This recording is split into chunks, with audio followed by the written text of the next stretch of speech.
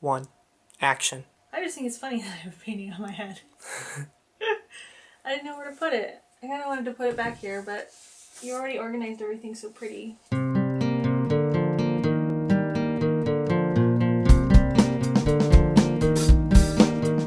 feeling kind of wonky today, so we're doing informal vlogging slash journal playing. So this is what that painting looks like right now. Behind the lovely stack of paint that my brother has made here. And so that's what it looks like, and I absolutely hate it, so I might paint completely over it. Here's the feet. So I want to change the background, but I don't really know what to do. But I'm kind of afraid because I don't want to ruin it. I'm going to start over talking about this painting. If you've taken a painting class, you're probably way better at this than I am, but I never have. So these feet, the shoes and stuff, they took a long time. And I'm like really, like I can see the mistakes in it, but I'm really proud of myself for like what I was able to accomplish, especially like the wrinkles and stuff in her socks. You know, like up here I kind of got close, you know, and in here I got close when I was painting and stuff. So it's kind of kept me from going further with it, but I should. Is that I have the Paradise painting back there that I love. I love the colors. I love how it came out.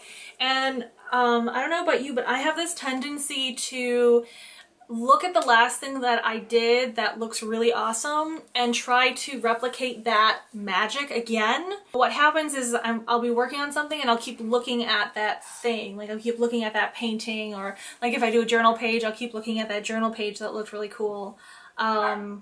Because I want to continue to like what I'm doing, and I like that, so I want to make something like that again. I think what I have to do is actually put that Paradise painting away and put it somewhere where I can't keep looking at it. We're gonna play in the journal today, so I'm gonna try not to talk too long.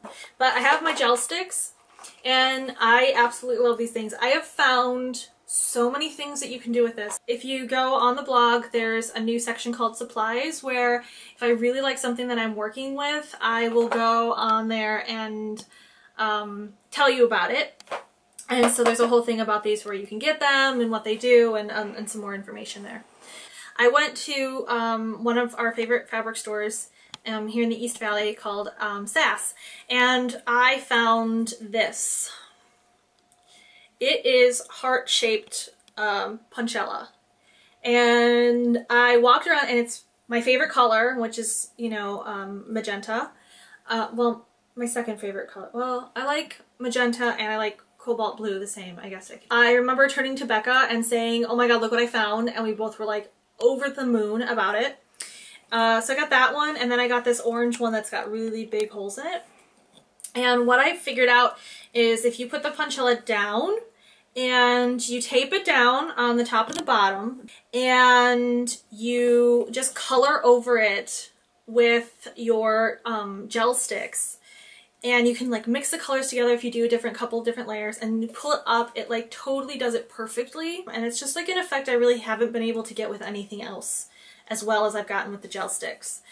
So if you want some, you can email me, because I will get you some, and I will only charge you like $1 plus shipping, which is probably like $1. And I have hearts, and I have every different size of holes, and I do have stars, but I don't know if they have any left there. I will have to look. The other thing is that a friend of ours brought a huge bag of wallpaper with her when she came to our last mixed media meeting.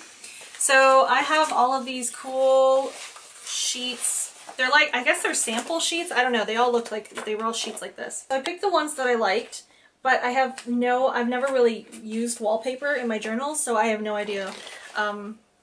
Is there one in the back too? Oh yeah, I love this one. It's my favorite one. It's magenta again.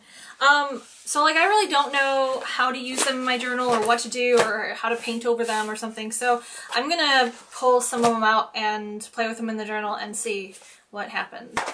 Okay, look.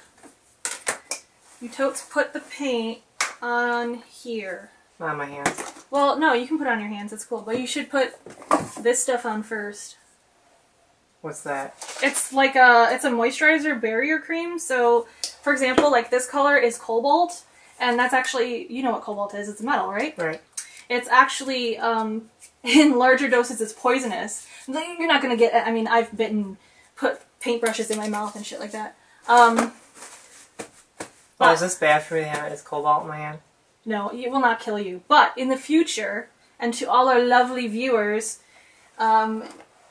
recommended by Kelly Kilmer, Invisible Care, Easy Air. It's good. And do not put pressure on paint things when you're opening them. Did you just get it all over? On my hand. Oh no, what are you gonna do? I don't know. I really don't care right now. Look, you should try playing with this. It's a palette knife, see? Watch.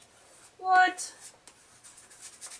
I just want to paint something cool. I don't know what I'm doing, really. I have no vision. I'm just... Well, lean back a little because the camera's like there, so everybody can watch you making stuff. I have no vision of what I'm doing. You could put some gesso down and then the paint might work a little better on there. And I have no vision of what I'm doing, but I'm just playing around with whatever. That's gesso. I used to call it gesso. I still get comments on that video. Oh, wait. Wash it off first. When I called it gesso, like, I still got comments and shit, like, a year or two later. You say it wrong. Well, yeah, well. No, this stuff, but I don't even know what this stuff does. It's what you use to prime your surface. Okay, so I'm going to prime my surface now? Yeah, just be mindful, because if you hold it here, people can't see what you're doing. Sorry. So you prime, it's to prime your surface, and then you work over it.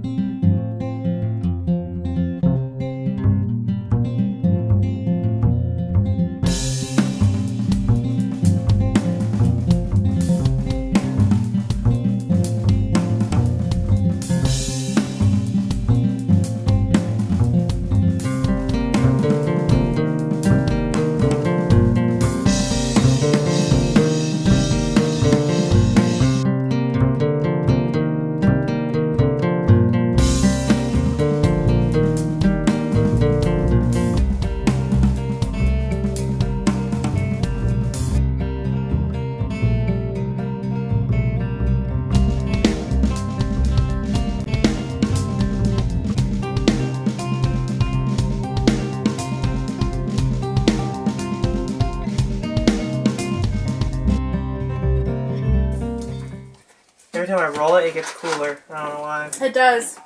So, I'm going to take this and... Ooh, I'm going to do the alphabet stencil with it. Hopefully that'll work. So I'm going to do this, and so this is modeling paste. Mm-hmm. So, you scoop it up, and you put it down in there like so. Alright, so modeling paste in alphabet stencil. This is light modeling paste. I recommend light modeling paste because it's light. And if you're working on paper, that's what you want. And then you can pull it up, like so. Oh no, I can't find it. Toads, come here and zoom in on this, will you? What? Come here and zoom in on this for them. Right here. So I put the modeling paste on my alphabet stencil, and this is what happened. Do you see it? It's pretty fucking cool. Isn't it? Thank you for swearing. This is not a PG program. So it's really cool, and it's really thick because of, you know, how deep that stencil is. Okay, so that needs to dry though. And so I resurrected my Moleskine sketchbook after watching my friend Dina work, because she does a lot of stuff like that, and then she has to let dry. So she always is working in 2 journals or 3 journals or one at once. So this is my journal, but I want to play with the wallpaper. So I'm just going to cut a piece of this. And I'm going to do like the same kind of things I was doing in the notebook there. I'm just going to, I'm really into my Puncella right now. So while he's run off to print, I'm just playing on a piece of this wallpaper because I've never done it before. And I found that foam brushes work so much better when you're using stencils and paint.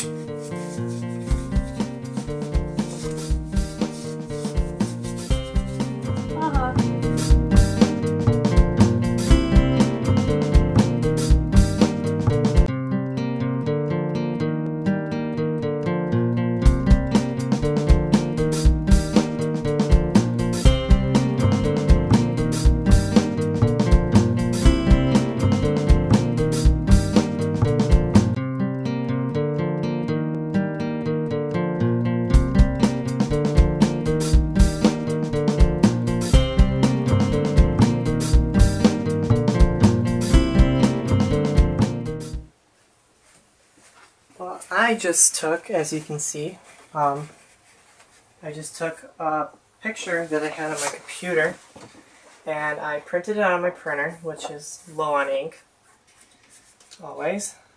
What are you looking for? Scissors. And now I'm going to take this and I'm going to... I know they're around here somewhere. Hold on. Yeah, I think I Ah, nope, they're here. And now I'm going to incorporate it in... Oh, look, Sam had fun with mine. No, it wasn't me. It was Drake. He did it. He came in here and he grabbed a paintbrush. Really amazed me with his ability since he's a dog. And he painted on your thing. I'm going to cut it apart and use it for other things when it dries. I think it looks really nice how it is. Thanks. Still working on this page. Let's see. Yeah, this probably won't dry by the time I'm done recording. Because it's really thick. So these are the pages I was working on when I went out and hung out with my friends in Glendale. And I just did a lot of paint and stenciling. Oh, I hate that name. Glendale? Yeah. What's wrong with it? What's that page? Bad times. Oh, that's true. Don't go back there. And that page. And these two. So I don't really work beginning to end on any journal page. This is the first time I experimented with the things on the thing. I kind of just let them sprout up organically, depending on my mood.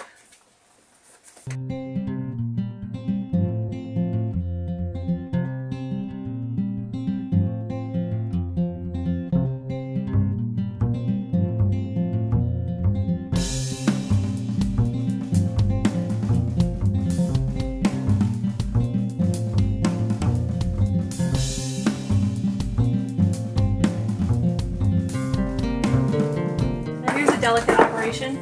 Do you see that pile of paper next to you? Yeah. Is there any way you can grab it underneath the map book at the bottom? That's right here. Yep. And not knock it over. Be very careful. That's okay. I'll pull it off. Thank you. And then that piece of paper with the black and white piece of paper. With the dots on it. Yes. Oh, I like that side. I like that side. You leave your scissors open like this? I'm not done yet with them.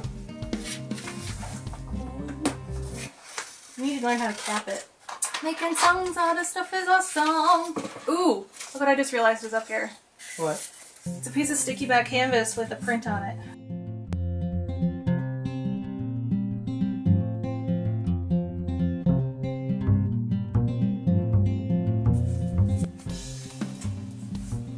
Okay. So this is what's cool about not working on one page like exclusively all the time, is that I found her and I really want to use her somewhere, but I gotta find a place to use her. I don't like that. Wait, there. There. Like here? Yep, she becomes the centerpiece. Oh, wait, hold on. In my bag of tricks here, I have...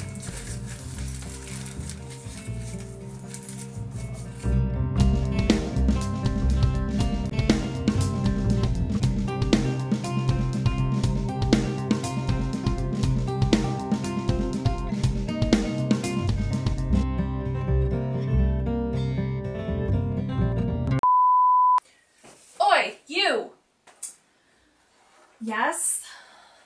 Why weren't you paying attention to the camera? I've lost 40 minutes. Me? It's totally his fault. What did I do? You weren't paying attention to the camera. That's what you did. I'm sorry. Yeah. Well, now we have to answer to her. Well, what am I supposed to do? Make it work, film school. Oh, silly artists.